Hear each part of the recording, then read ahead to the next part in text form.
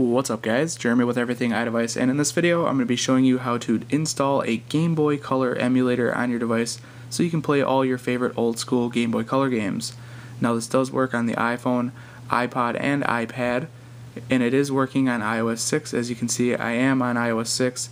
There's Passbook. I'm not going to go into settings and prove it. It does work, take my word for it, and it does work for all older firmwares as well. So the first thing you're going to want to do is just go ahead and launch Cydia. And here's the package you're going to want to search for and install. It is the Gameboy 80 Plus. There is a paid version, but all the paid version does is remove a banner advertisement. Not a big deal. And this is from the Big Boss repo. So go ahead and install that. We'll go ahead and exit Cydia and open up the emulator. Now the emulator is not going to come with any games. Keep that in mind. You do have a Find Games button there, which you will search through 3 different sites, and it's kind of annoying to do directly on your device. I have an alternative way of manually doing it on your computer, which works out a lot better in my opinion. The link for that tutorial will be down in the description. So before we play the game here, we're just going to go into settings.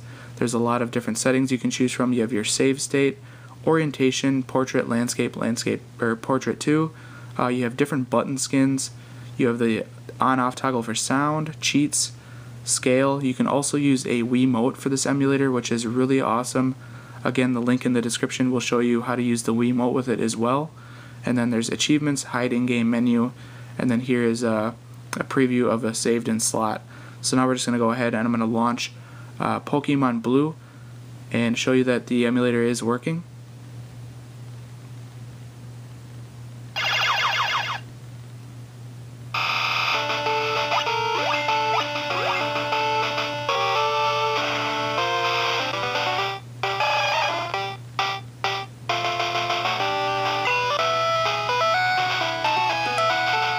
So there you go, that's basically it. I'm not going to go through and start playing Pokemon. And if you guys enjoyed this real quick tutorial, be sure to throw me a thumbs up. That helps me out a lot. Also, if you have any questions, you can go ahead and comment below. And if you want to see more tutorials like this, be sure to click that subscribe button. This has been Jeremy with Everything iDevice, and I'll catch you guys in the next one.